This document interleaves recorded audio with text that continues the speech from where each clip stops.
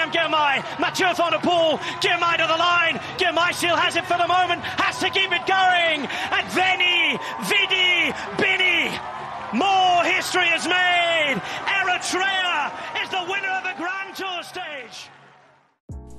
Who is Biniam Girmay?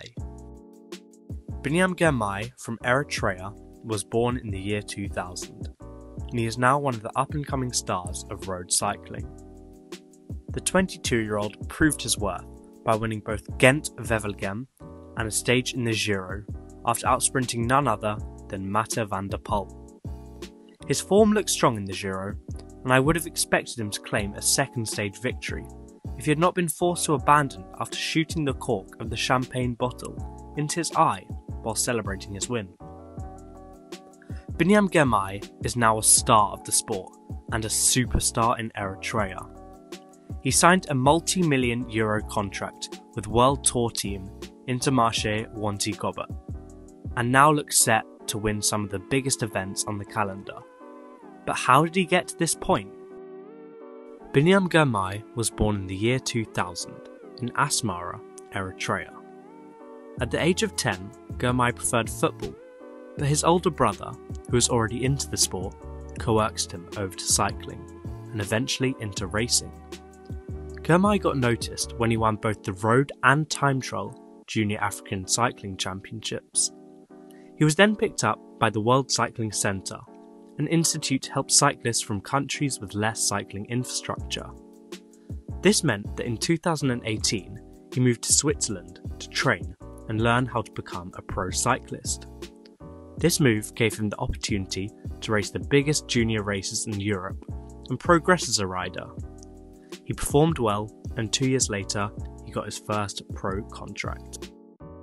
His professional career started in 2020, when Girmay signed for 5 years with the team Delco Provence. However, the team folded midway through 2021 due to financial difficulties caused by the COVID pandemic.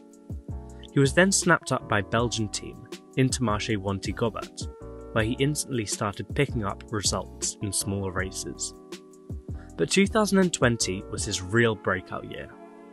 He consistently picked up strong results at a number of big races, including a top 15 at Milan-San Remo. Then came his biggest win. Biniam Girmay claimed victory in Ghent-Wevelgem at the age of 21. This victory elevated Girmay to new heights. His salary was tripled and his contract was extended to 2026. His Ghent-Wevelgem victory also meant he became the first African cyclist to win this race in its 90-year history.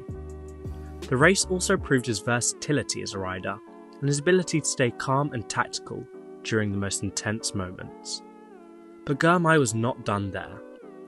In the Giro, Girmay claimed 6 top 5s, showing his incredible consistency. This is made even more impressive considering he abandoned after stage 10, meaning he finished in the top 5 of more than half of the stages he rode. On stage 10, Girmay masterfully won from a reduced group, outsprinting the likes of MVDP.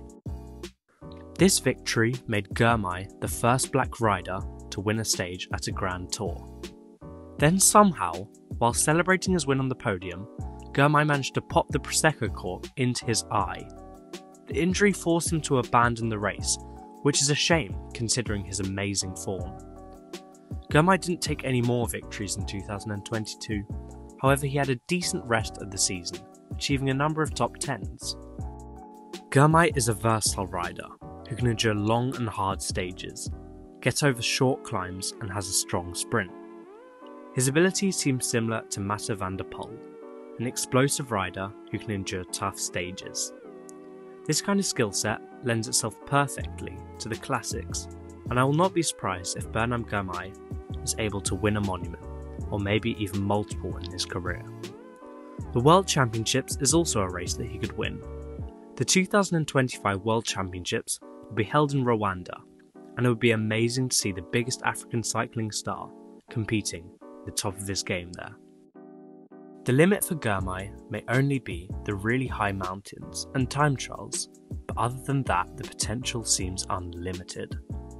Comment down below, what do you think he is capable of? Like the video if you enjoyed, and subscribe if you want to see more cycling content.